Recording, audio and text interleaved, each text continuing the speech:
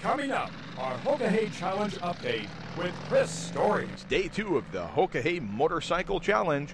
Today's update brought to you in part by Petro Marine Services and Petro Express, proudly fueling your challenge update. Latitude 59, your home for all things gourmet. Stop in for a Hoka Mocha at Boardwalk Fish and Chips at the end of the road. Boardwalk Fish and Chips on the Homer Spit. Meet Todd Cook. By day, Todd is a water treatment plant operator in Homer, Alaska. By night and weekend, an avid Harley rider. I spoke with Todd early this morning on the side of a road in Georgia about his Hoka Hey Challenge so far. Hey, how you doing? I'm doing great. Where are you? Georgia. Georgia. Man, you're making good time. We're doing okay. Got the map to give you a more complete look. We're just about to cross into Bama here pretty quick. How many miles into the challenge are you? We're over 1,000. I'm riding with a guy from Arizona, teamed up to keep each other awake and on the right track. South of Columbus. We're gonna go up over Columbus, kind of towards LaGrange, and drop into Alabama, somewhere probably north of Auburn. Todd, is there a specific route you have to take, or just have to show up at a specific checkpoint? There's a specific route you have to take. And they didn't GPS us, or they didn't put chips in like they were talking about. So what they do is we have to save our gas receipts along the route because it shows the addresses of the gas stations, so they know that you filled up along the route. How many miles a day are you planning to travel? Well, we did 800 or 900 last night. We did the first checkpoint was 616. We got misdirected a couple times. There was a couple of accidents. We stopped to help out at one of them.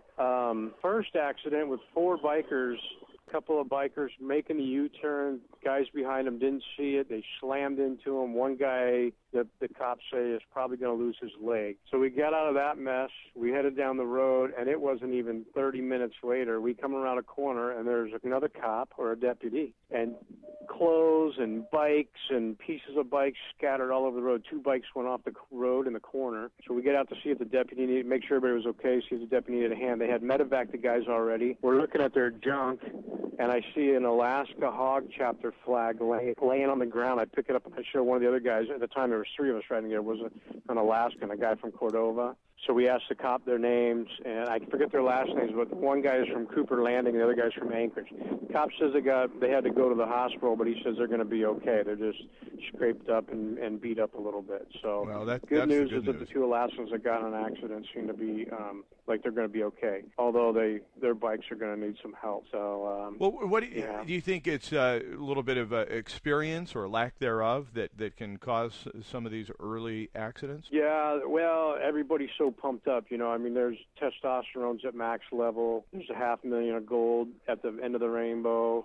Mm-hmm. And coming off of Key West, there's only about 450, 425 bikes enrolled. But anyway, you got 400 guys blazing down one road because it's until we got past Miami or out of Miami, and people started to get lost and started to fill up with gas. Everybody started with a full tank. So podcast the entire interview with Todd Cook, Hoka Hey Challenger from Homer, Alaska, at our website, radiorealty.us. radiorealty.us.